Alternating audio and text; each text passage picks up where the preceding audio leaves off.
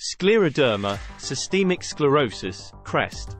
Scleroderma is a rare autoimmune disease that affects the connective tissues of the body.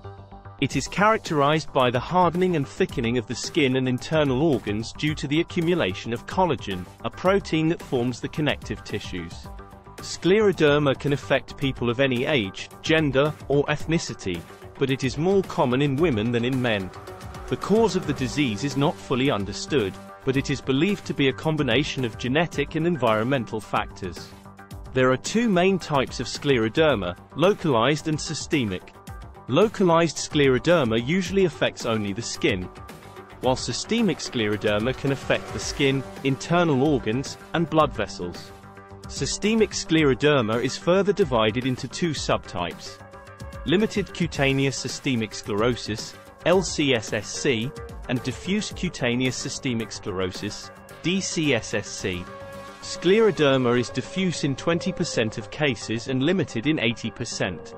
Limited scleroderma is also known as CREST syndrome, calcinosis, Raynaud, esophageal dysmotility, sclerodactyly, telangiectasia. Symptoms of scleroderma vary depending on the type and severity of the disease. It includes Raynaud syndrome, increased vascular reactivity of the fingers beginning with pain and pallor, white, or cyanosis, blue, followed by reactive hyperemia, red. Raynaud is precipitated by cold and emotional stress. Some cases lead to ulceration and gangrene. Skin manifestations: fibrosis of the hands, face, neck, and extremities. Telangiectasia and abnormalities of pigmentation occur.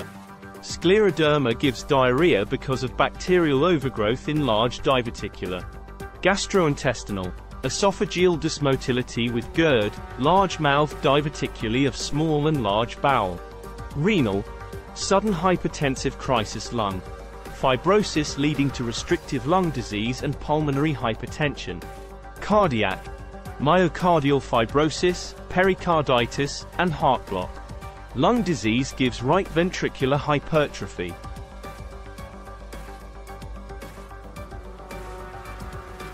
Limited scleroderma versus diffuse scleroderma.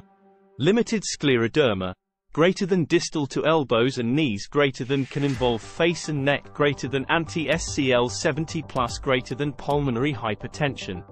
Diffuse scleroderma, greater than proximal to elbows and knees, greater than can involve face and neck, greater than anti-centromere plus, greater than pulmonary fibrosis.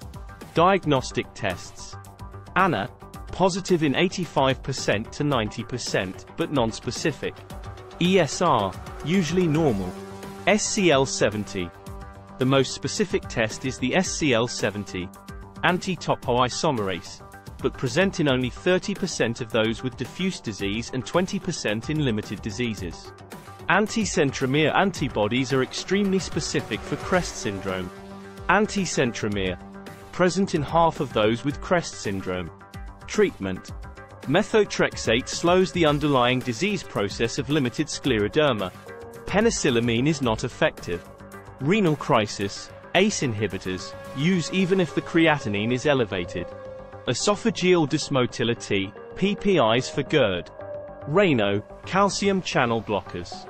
Pulmonary fibrosis, cyclophosphamide improves dyspnea and PFTs.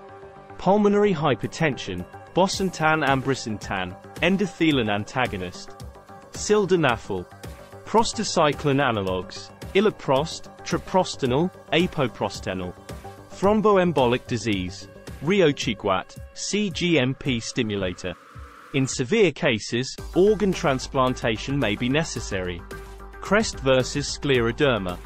CREST syndrome is calcinosis, Raynaud's phenomenon, esophageal dysmotility, sclerodactyly, and telangiectasia. When it also involves the lungs, heart, and kidney, it is scleroderma. Scleroderma gives the same presentation as CREST, but adds more organ dysfunction. CREST can cause primary pulmonary hypertension, though the lungs themselves are normal.